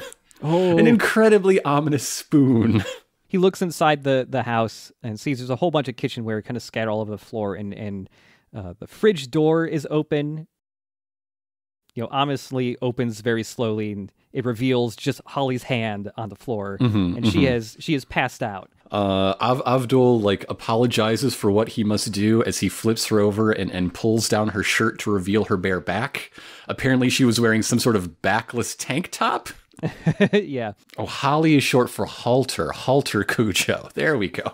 Yeah. Yeah, he pulls it down because he notices barely just on the nape of her neck, some weird, ghostly vines appearing. All over her back are just ghostly, thorny vines everywhere, kind of like... Very much like her father's hermit purple. And now, she's breathing heavily, she's suffering from a heavy fever. And Avdol just starts auditioning to be the new Speedwagon as he narrates everything we all need to know to no one. But those things are that, whatever is activating stands in Joseph and JoJo is, of course, hitting the generation in between. But she doesn't have the same fight in her. She doesn't have the guts that the Joestar boys do. The stand awakening is bound to kill her, to overcome her and snuff out her life. This strange curse passed on from Dio. And so it's a good thing that her family has arrived at the door and heard the important parts. His narrating was not useless. Yeah. Joseph and Jotaro are, they're both pretty worried. Even Jotaro seems a little worried, even though he clearly doesn't want to show them like that. Joseph, starts yelling and crying and slams Jotaro up against the wall just because he's so mad. Yeah. He has to take it out on somebody. Yes. He burrows his face into Jotaro's chest because he's just so worried. I really like that. And I want this to be the moment that wakes up JoJo to... He is not bound to this family. That has been very clear. But I hope, it helps him realize that there are family bonds that he could have if he wanted them. Yeah. But JoJo's still trying to play it all cool. He grabs Joseph and kind of pushes him away a bit and just goes okay, enough crying. How do we fix this curse my mom has? And Joseph immediately just says, okay, I know what we do here. We just fucking kill the source of the curse. Let's murder Dio. It's time to murder Dio. It's time to murder Dio. I knew he was a problem, but now we have to kill him dead right now. Yeah. In order to kill Dio, you must first find Dio. So we go back to the spirit photography, and Joseph is it's no use. It's too dark. There's no way to find any clues in here. We already tried. But JoJo says, just you wait, old man. The superpower that is precision is incredibly flexible. Yeah, because to be precise and to be able to catch speeding bullets that are super fast, you got to have good eyesight too. So he uses his stand's precise vision to zoom and enhance on the most recent Polaroid, and then replicate with incredible precision and accuracy in a pencil sketch a picture of a fly. Yeah, there's a fly in the background that just could not be seen with the human eye. So Avdol takes it upon himself to hit up the library to research this specific breed of fly that he thinks he recognizes. He's got to, check some sources to be sure. Imagine the librarian that has to shush Advol. We haven't mentioned it, but he's a very shouty man. Oh yeah, Avdol is a loud guy, and this is the first time I've ever really listened to the English dub of Stardust Crusaders. I think Avdol's voice is pretty funny because he sounds like he's got a stuffed up nose. he's a little like this a little bit. Yeah, Avdol can be pretty dramatic. He's not Speedwagon level, but he's probably the closest you're going to get in the main cast. But yeah, he goes off to start researching stuff in the private library that they have in their home. It's a really big house. It's a big fucking house. Are they sponsored by the Speedwagon Foundation? Oh, I wonder. Is this all just a gift from Grandpa's grandpa? Grandpa's big uncle? But Kakyoin goes to check in on Avdol to see, like, hey, can I help, with the research or anything? I feel bad just sitting here. And also, goes to Avdol to get some more exposition from him, going like, is it possible for you to stand just to kill yourself? Just to kill you? Avdol explains more in this. And yeah, basically, if you do not have the fortitude to control your stand, it'll just fucking kill you like an illness. And it'll just look like a completely unexplainable illness that doctors cannot figure out. Death by stand. While explaining this, also getting like some weird imagery of Holly fucking naked getting wrapped up in vines. I like that part. But anyway. But we have an estimated 50 days. Start the clock. Mm-hmm. Meanwhile, Holly's awake, and Joseph is being a big old daddy. Overwhelmingly so. I really like the scene of Joseph going to dad mode, even though if this is the treatment JoJo got when growing up, I can kind of see why he resents his mother. This is a lot. It's a lot. It's all, dude. Joseph is like a super doting father. Like, he brushes her teeth for her, he combs her hair, gets all the knots out, like he clips her fucking nails, gives her a massage and all this stuff. And then Holly makes it weird by asking him to change her underwear. You are 45 years old. No. Yeah. No. he fucking peels an apple and feeds like each individual little chunk to her. It's shocking that Joseph doesn't fucking like masticate the apple and just fucking puke it into her mouth like a mama bird. Like, that's the only thing he doesn't do. He is a daddy in at least two ways. Good job, Joseph. JoJo is also there, and so Holly wants to talk to her son, and his way of caring is to just shout, "Shut the fuck up and get better already." God damn it. Yeah. Yup. and Joseph's just like, okay, all right, let's calm down, let's tuck her back into bed, and she's trying to hide the fact that she feels really sick, because basically the second she's tucked, she immediately passes out again. Mm-hmm, mm-hmm. So, like, this has apparently been, with her son noticing she was pale earlier, this has been happening for a while, and she's been putting up on a brave face all this time. Yeah. Who knows how many times she's just been passed out while her son is off gallivanting, destroying men's balls. It's his number one pastime, crushing balls. I'm going to smash some balls, drive some RC cars in jail. Avdol comes rushing in, and he's figured out what the fly is. It's the Nile Way fly, which is a fly that only dwells within the Nile River basin. So you're really starting to narrow it down a little bit here. Mm-hmm. Between Avdol saying, "I saw Dio in Egypt," this fly being pictured with Dio in Egypt, and Kakyoin also says, "Yeah, I met Dio when I was in Egypt." Yeah. They're pretty sure he's in Egypt. Yeah, and really all the fly does is kind of narrow it down a little bit more to a slightly more specific area than just all of Egypt. I guess, and the fly confirms that he was in Egypt yesterday rather than a few months ago. Yeah, that helps. Kakyoin basically just goes like, "Can I join the party? Can I be a main party member? I want to help." They ask him, like, why do you want this? And Kakyoin doesn't really have much more of an answer. Just like, I don't know, you helped me. Thanks. It's because your mom's hot, I think. Yes, actually, he gets a little weird. Yeah. He gets weird in this scene. And he even prefaces what he's about to say with, "I'm sorry if this is kind of awkward, but if I were ever to date and marry a woman, damn, I wish it was a lady like Holly." She's so kind. I love her. I want to save your hot mom's life. Yeah.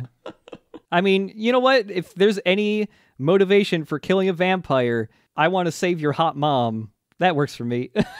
So these four strapping dudes, current JoJo, past JoJo, the artistic one, yeah, and our mystic pal from the Orient. Yeah. They all load up and step forward across the threshold in unison to pose for their hero album cover shot. Yeah. It's very good. It's very good. It's really good. And while they're doing this, who's going to look after Holly? And a whole bunch of like black cars just line up right in front of the house, and a bunch of dudes in suits and sunglasses, looking all like secret agent style, like come rushing in, and they are all doctors and men from the Speedwagon Foundation. Even in part 3 and even into further parts, Speedwagon lives on because the Speedwagon Foundation is a constant force in the world of JoJo. Speedwagon ran his own petrostate. Like, so as they are ready to continue on to the adventure ahead, the ending finally hits, the ending proper, because I guess it would all be spoilers if it happened earlier. Oh, and even before this, Avdol pulls out a deck of tarot cards because it's time to name JoJo's stand. Yes. So we pick a card, any card, to name the stand. He picks the star card, and Avdol names the stand Star Platinum. Yeah, it's a pretty good name. Star Platinum. It's got a good ring to it. It's way better than Hierophant Green. Yeah, Hierophant Green. Hermit Purple. I like the sound of Hermit Purple. Hermit Purple sounds like a band. Yeah. Magician's Red also sounds like it could be, well, I don't know if it's a band, but I like the sound of Magician's Red. So yeah, the ending is way more dynamic than the part 1 ending.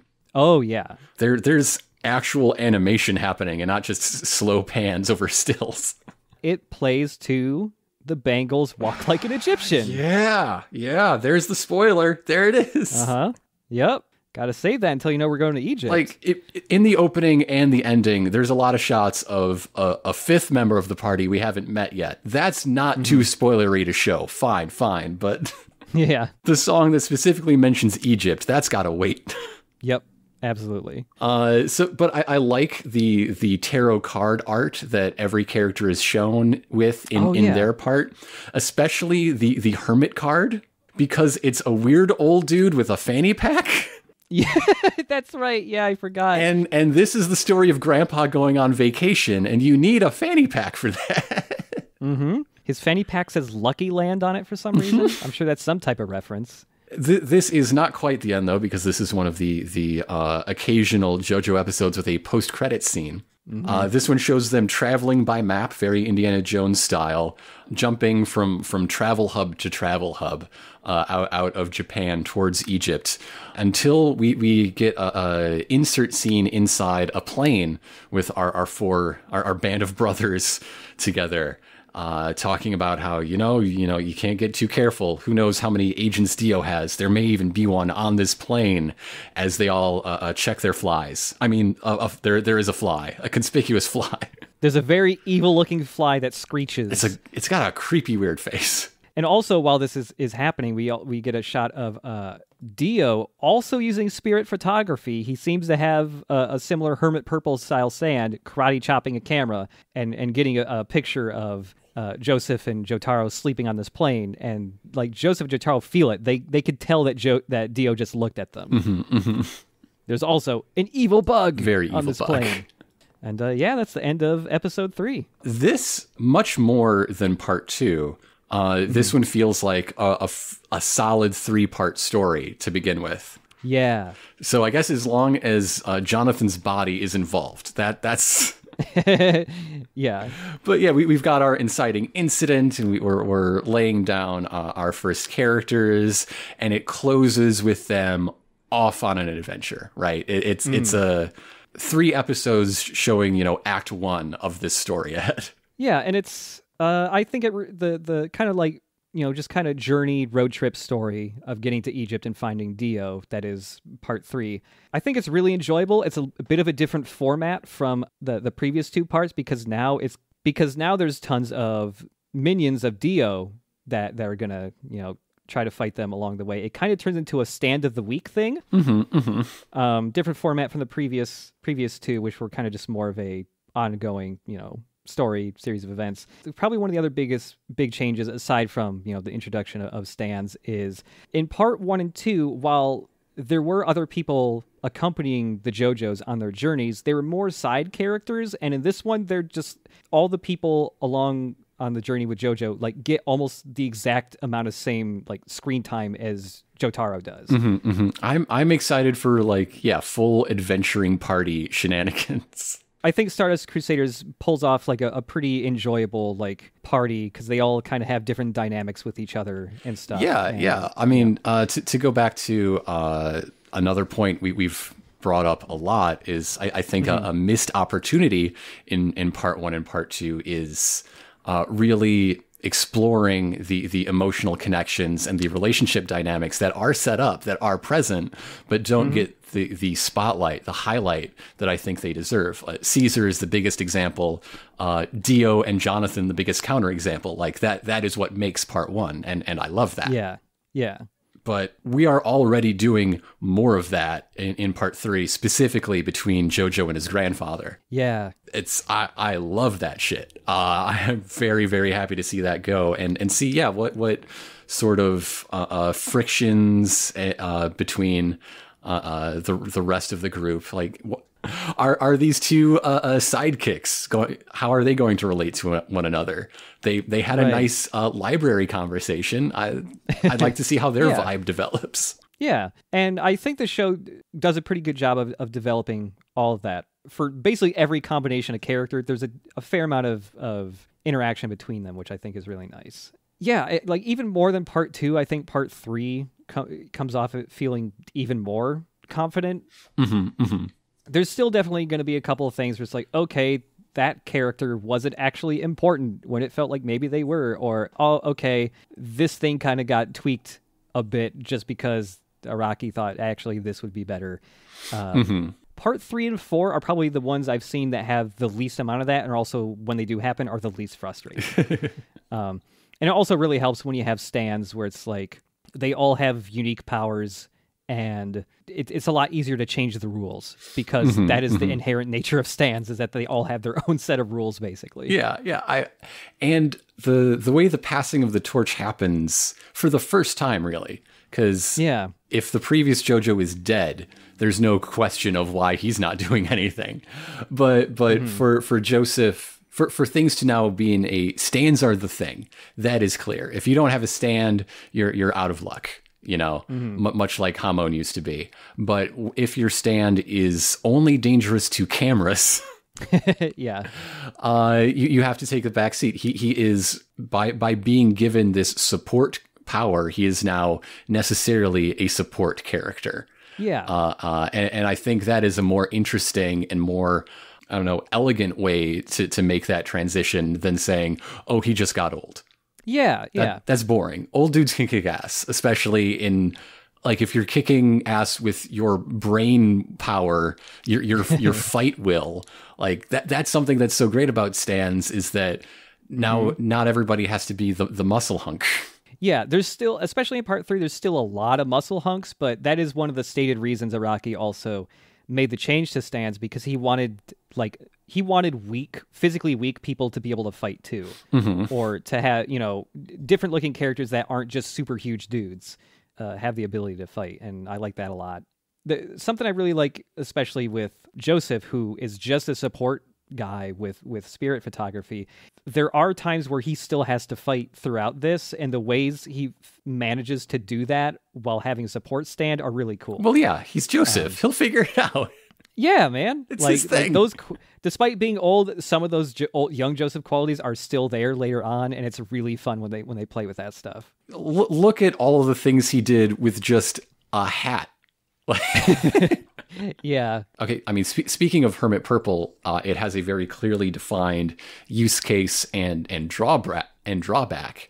I'm excited to see what weaknesses, what limits are put on our other 3 heroic stands, and then how they cleverly evade those. I guess we've already mentioned Star Platinum in the fight against Hierophant Green. Kakyoin was bragging about his range advantage, but JoJo overcame that just by jumping on a desk. It's not the most interesting way to get around your weakness, but it worked. While Star Platinum starts out as just being an absurdly powerful, like, brute force stand, especially much later on, some of the later fights in the series, he does some really cool, super clever stuff with Star Platinum. They're super creative uses of what his stand can do. I mean, it's already starting when you define your superpower as precision. That's incredibly open-ended, right? I mean, comparing it to Western comic book characters who have much more tangible physical powers that are, in themselves, not in a spooky ghost that steals comic books for them. There's much less creativity in use. Like the biggest one you can think of is like the Flash, who can move so fast, but that also means temperature powers and phasing through things and imparting overloaded like kinetic energy to make things explode. But he's just one guy, and even speed, at least when you tie it into physical things like theoretical uses of physics, isn't as wild and conceptual as just the notion of precision. Yes, just precise. In what? In everything. Try me. In literally Fucking everything. Try me. Yeah, I do like that the way that happens is Jotaro is just like, I don't know, I could catch a bullet. That could probably be applied to a whole bunch of things. Let's just try drawing. Oh, hey, look at that. I'm sure Kakyoin would have appreciated it if he tried it on drawing first to see if precision was really the thing, before trying it on deadly brain surgery. Yeah, that's true.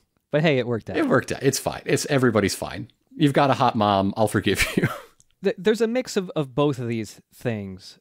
But a lot of the time, if a stand suddenly gets a new ability or power, it's far less frequently because something happened to unlock that, and just go like, hey, I leveled up, I have a new thing. It's far more frequently just like somebody tries a new thing out and they go, oh shit, that worked. And now it's a part of their repertoire of abilities. Especially in later parts, a lot of people use their stands in ways where they're just like trying to stretch it as far as it can go to see what it really can do and not do. And I think that's a cool way of getting new powers. Just trying shit out. Like I said at the earlier, I've gone from hating this new JoJo to beginning to like love to hate this new JoJo. Like, yeah, his mom is right. There is a good boy core under all of his bad boyness. And I'm hoping to see like a little crack in the door to let your light shine just a little bit, just a tiny bit. That has the potential to be a very endearing journey, to be sure. Yeah. And yeah, even aside from that stuff, there is a certain point where you do just enjoy Jotaro's presence because, like the whole speech he gave about him knowing, being able to suss out bad guys and being kind of like the judge, jury, and executioner for those dudes when he finds them. There's a real satisfaction anytime there's a fight where JoJo is, where it's Jotaro who gets to land the finishing blow, because everyone else also gets kind of like their own fights to shine. But it's always satisfying because, like that anticipation of him like loading up each finger into a fist to punch. That shit never gets old throughout all of part 3. Every time it happens, you're like, oh, fuck yeah, he's going to punch up really hard. Because the way they lead up to it is kind of different every time. And even though it's coming, it's really satisfying. The key to making an unlikable person, like a character that would be just absolutely vile, into a likable character, is to have them remain true to themselves. Yeah, and he is absolutely like that kind of character. Yeah. There's a little bit of it in the fight against Kakyoin, but you'll hear it a lot more in later fights. A lot of the time when Jotaro punches somebody with Star Platinum, they dub over, like there's a punch sound effect, but they also will frequently dub over it with a gunshot sound effect. Yeah. To make the punches sound even more powerful, they put gunshots in along with it, and it's really cool. Oh, that's great. Yeah. So I think we should steer toward an ending of our... It's 2 hours, oh my God. Our longest recording to date. This will tighten up a bit. But it's going to be our longest episode for sure. Yeah, definitely. I mean, it's a lot of big changes. Yeah, I mean, I knew this one would go long because, it is. It's the biggest change, and everything is new. Not only the characters and their adventure, but our assumptions about the world and the way it works. So there's a lot of meat to chew on here. We will be back next week as our heroes become fly swatters, I can only assume, and meeting some more of these flesh bud buddies that Dio has sent to stop them. Love the flesh bud buddies. So we will see you then. Look forward to that next time. See you, everybody. To be continued.